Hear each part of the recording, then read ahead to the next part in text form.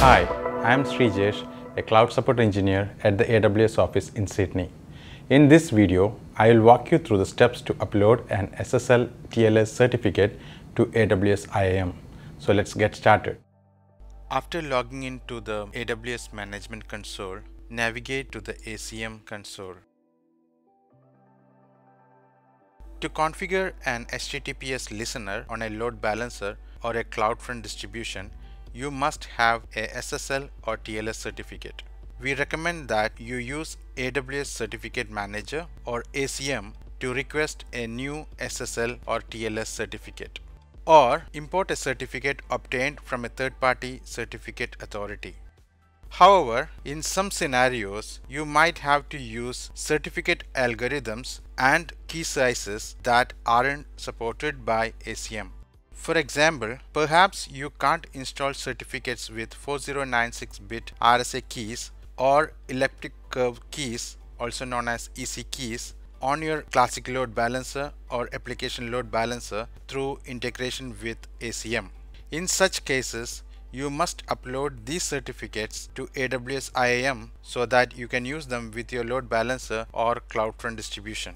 Now, let's open a terminal and upload a 2048-bit RSA certificate to IAM. Before uploading the SSL or TLS certificate to IAM, be sure that the certificate is valid at the time of upload. You can verify this by using OpenSSL command.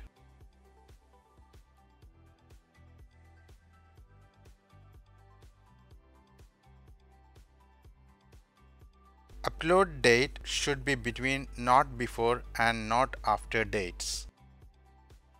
Because we can view the output of this command in text format, we can confirm that the certificate is PEM encoded, which is a requirement to upload the certificate to IAM. If the file content is binary, then the certificate might be either DER or PKCS12.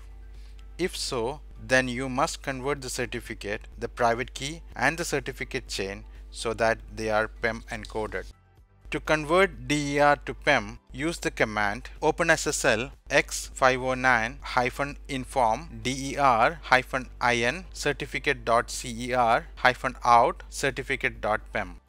To convert PKCS12, also known as PFX, to PEM, use the command OpenSSL PKCS12-in certificate.pfx-out certificate.cer-nodes. Now let's perform the steps to upload a certificate to IAM. As you can see, I have three files here: ca_bundle.crt, certificate.crt, and private.key. Certificate.crt is the public key and ca_bundle.crt has the root and intermediate certificates. ca_bundle is also known as the certificate chain. Be sure that the certificates inside ca_bundle or the certificate chain are in the correct order, starting with the certificate that is generated by your certificate authority and ending with your certificate authority's root certificate.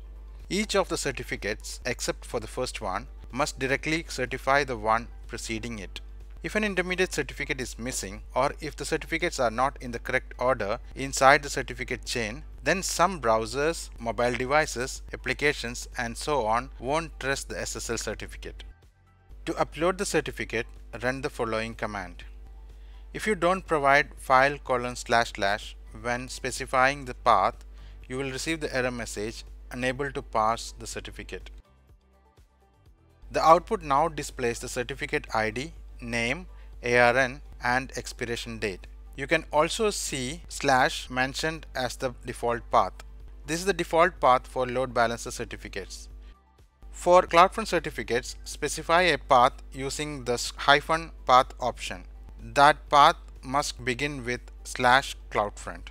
For example, the following command. After the certificate is uploaded, you can view all the server certificates in IAM by using this command. You can now use these certificates on your load balancer or CloudFront distribution. Let's go to the load balancer console and try to apply this certificate. Now we are back in the AWS Management Console. Let me navigate to ALB console.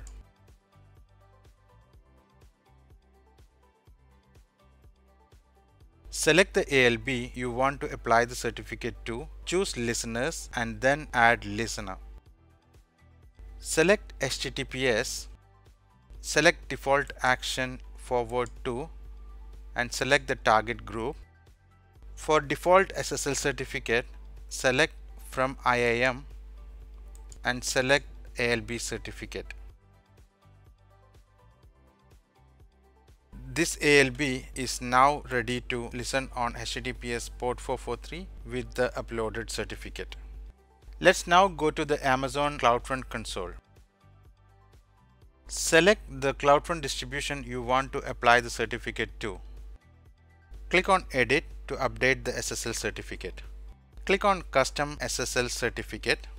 You can see that the certificate that was uploaded with the path /CloudFront/web is the only one available for the CloudFront distribution. Select the certificate and then choose Yes Edit.